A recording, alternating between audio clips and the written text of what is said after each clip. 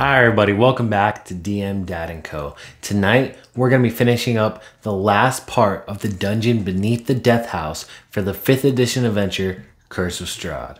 So we're going to be doing areas 35, 36, 37, and 38. This build is going to be pretty large for this video, so it might be a little bit longer than usual, but it's totally going to be worth it in the end. I got a few more tricks to show you guys and some stuff for elevated walkways and platforms, things like that. Really hope you're going to enjoy this. As usual, I am going to be putting up a parts list with all the pieces that are going to be needed to make this final build. All right, broken down into the areas 35, 36, and then 37 and 38. Okay, so that's going to go up right about now. So take a look at that. We are going to be starting with area 35. Okay, and this is the area that your players will first come down into after going forth and exploring the first level of the dungeon. Okay, so those stairs that they come to at the end to descend into the lowest level of the dungeon, where the real interesting stuff with the cult begins, is what we're going to be starting with tonight. All right, so let's go ahead, get your pieces for area 35, and let's just dive right in and get started on that. All right.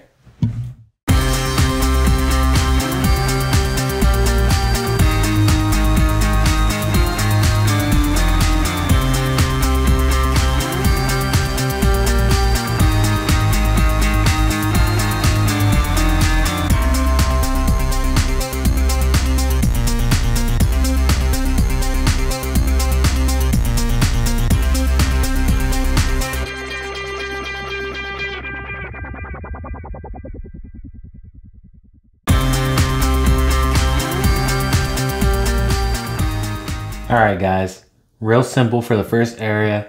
We have, this is the stairway that leads up to area 30 or down from area 30 to this area, which is area 35. This area here will be connecting to areas 36, okay, which we are going to be making next. And then this here will open up into areas 37 and 38, which will be the final encounter in the dungeon beneath the death house for Curse of Strahd. All right, so now get everything you need together and let's go ahead and start working on area 36. All right.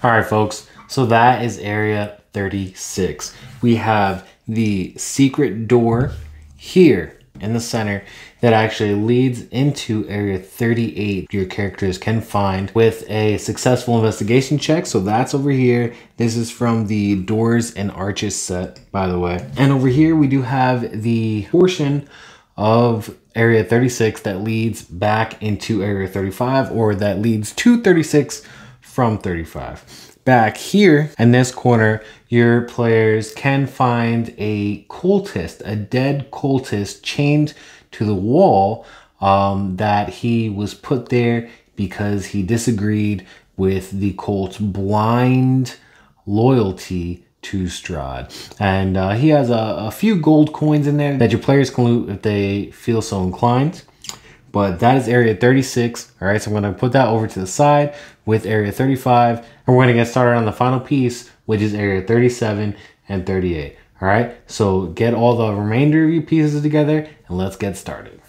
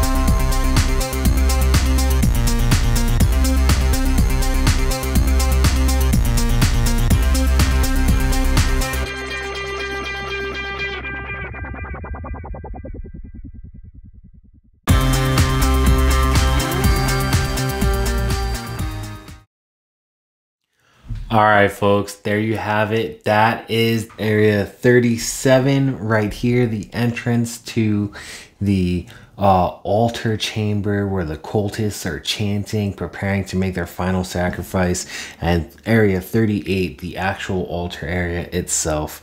Now, I don't have a water mat or terrain tray to put underneath here, but here is all surrounded by water in the module. And back here you have the area where a shambling mound is actually residing, and something that the cultists are going to sacrifice if they don't end up being defeated by the characters or sacrificing the characters instead. Man, so once again, I did do several things that I'm going to go over with you guys to make this build, such as the elevation and the tight corners. I did go over some of the things that I did for the tight corners in the previous video, which I'll put a card up here so you guys can check that out.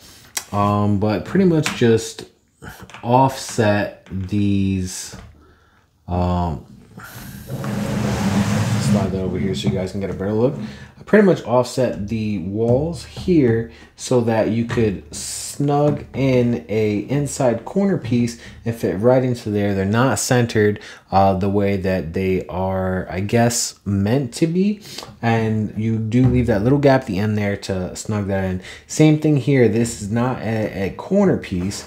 This is a wall that has been offset so you can fit this inside curved piece there to make that little tight corners.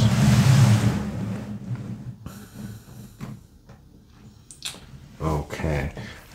As for the platforms in here, you know, to make the dais, a little raised dais with steps, you can just make several different size platforms, squares, and stack them up. Doesn't even have to necessarily be like that. It can be, you can change it if you want so that it's you know, alternating and things like that. It can be really however you want it. You just have to take the tiles, put a bigger one on the bottom, clip it together, and then size it down as you go out to create steps. You don't actually have to use stairs or steps or platforms or things like that for it. You can just do it this way instead if you don't really have stairs or other types of platforms. As for the elevation stuff, all I did here is I actually used these are landings for the stairs, and I took these two stairs have the bottom piece. I don't know if you guys know this, but the platforms and the stairs and ladders sets are modular. They can be rearranged, clipped together in different sizes to set any type of stair height that you can create. And I took the bottom piece of that and I put those on these long stairways and then just arranged it like so. And I only have the outside corners here and the single shorter staircase platforms on this side. And I just built this with just the normal double-sided tiles, very flexible, and just kind of laid them on top just like that to get the elevation I wanted. It's not crazy level, but it is sturdy enough to put minis on there. Let me show you guys that real quick. You know, you can still get all your minis on there, move them around. They're no problem. They're not really going anywhere. It's not going to fall. So you do have a little bit of stability for you with that type of elevation. And on the opposite side, I actually just used the wall for area 36 on top of putting some more corner pieces down here to hold this one in place for the elevation height for that one. And it does a pretty good job on this side, holding that together. And then you just put these stairs like so, and you are ready to go. And that's it, guys. That's everything. That is the final part for the dungeon beneath the death house for the 5th edition adventure Kurzestrad. I really hope you guys enjoyed these videos. I really enjoyed making them.